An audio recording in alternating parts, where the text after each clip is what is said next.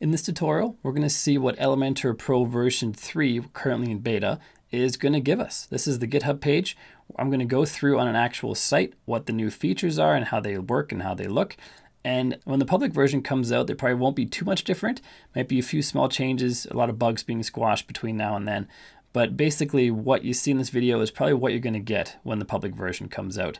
If you have any questions or comments, please leave them down below this video. I try to answer them the best I can. My name is Bjorn Allpass from WP Learning Lab, where we help you get better at WordPress so you can earn more for yourself, for your customers, and for your business. If you haven't done so yet, make sure to click subscribe and ring the bell so you don't miss any future videos. And now let's get started on this one. As of 4 days ago, on the Elementor GitHub page, version 3 beta 2 was announced. I've linked to this page in the description down below if you want to check it out yourself. And basically version 3 is going to give us improvements to global colors, global typography, and site settings, and a new and improved and revamped theme builder. These are things that are great to have, but they're not exactly innovations. They're just improving things that are already there. And the reason I say that is when you understand the versioning of software, when you increment the very first number, normally it's a major update. So on Wikipedia, under software versioning, right here, it explains how software versioning works. Just a little bit of an aside. This little image shows everything we need to know. The very first number, when that one's changed, it's a major improvement. The second number is a minor improvement, and the third number is just a patch. So the first is the most important, second is pretty important, and the third one is also important, but nobody really notices that one. So we should see major improvements whenever the first number is incremented. And we're going to be incrementing to version 3, but the changes are mostly improvements to what's already there. When Elementor incremented to version 2, that's when they introduced the theme builder functionality, where you could build complete themes with header and footer templates, and that was game changing amongst theme builders. Version 3 update, I'm going to predict, is not exactly game changing. It's still great, but maybe not game changing level innovation. So let's see what this actually looks like in a WordPress site with our new versions of Elementor. I have version 3 free beta 5 and version Pro 3 beta 2. And when I go into any page, let's just go to my home page here, edit with Elementor, we see a new logo style, new branding for Elementor. Click on the hammer icon. We see more streamlined site settings, theme builder, and user preferences, and less clutter in this area right here. If you click on site settings, you can do a lot of the stuff that you'd normally do outside of Elementor right in here. For example, site identity, you do under settings in general. We can do that right in here now. Upload a site logo, upload a favicon. A lot of these things you could do before. Some things are new, but this is now more streamlined. And user preferences and the theme builder, which we'll talk about in just a minute. This is a link that actually takes you to the new theme builder, which I want to first show you a different way to get there. But remember that this button takes you there as well. Let's go exit the dashboard to leave this page, and now go to Elementor, Templates, and Theme Builder. And now this is where the revamp look comes in that they talked about right here, revamped Theme Builder. It gives you a much more visual representation of what the Theme Builder looks like. If you don't recall what the old one looked like, or you didn't even know what it looked like, let me refresh your memory with the currently released public version of the Elementor Theme Builder. We're under Templates, Elementor Theme Builder, and this is what we have. Lists of templates. Right now there's only one, so it's not much of a list, but you'd see them listed here just like pages or posts are listed on the Pages and Posts summary page. Now we have it much more visual with nice icons, and on the right-hand side we have a little navigator to help us navigate to certain areas. The single product and products archive, those are WooCommerce specific. You will not see those if you don't have WooCommerce installed.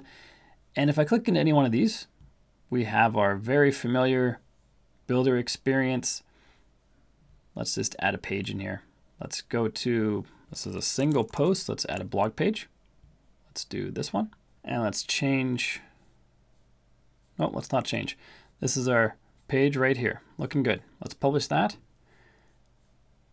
Add a condition, all single posts. Now get this template, and let's exit out of here. Actually, I'm going to go back to the theme builder by clicking on this link here. And now we have our first template right here. Click into header, if we don't have any there. Single post, it shows the one we just built.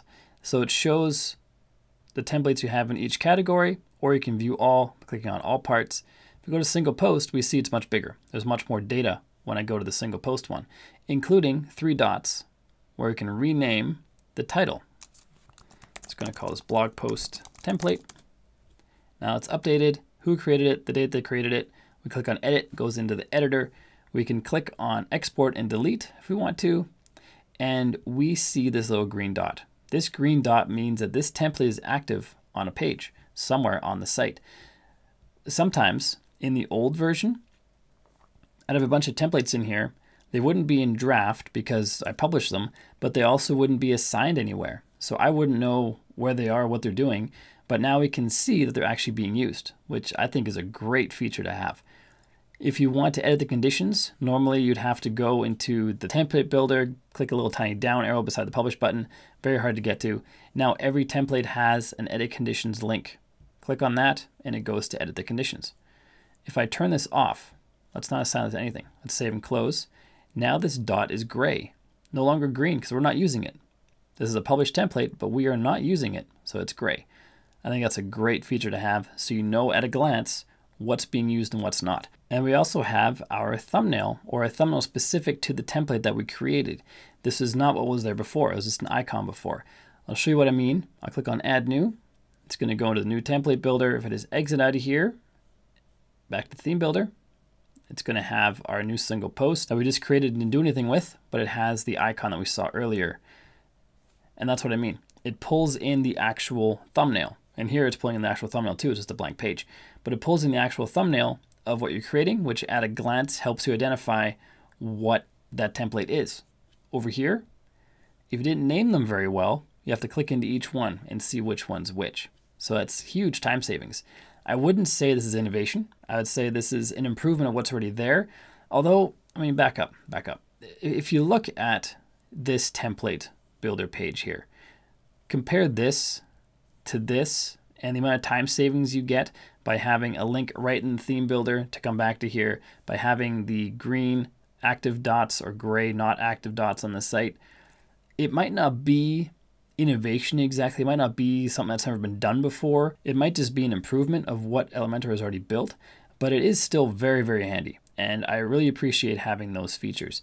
And that about summarizes the main features that we're going to get in version 3 Pro. Go to this page and have a read through it. I believe they also published a blog post about it, and you learn everything you need to know about what this update contains. And if you don't have Elementor Pro yet, consider buying it through the link in the description down below. It is an affiliate link, and I do get a small commission if you buy through that link, but it does not make it more expensive for you to buy it that way.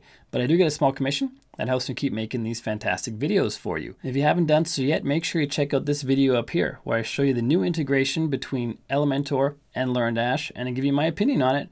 And it's not a glowing opinion.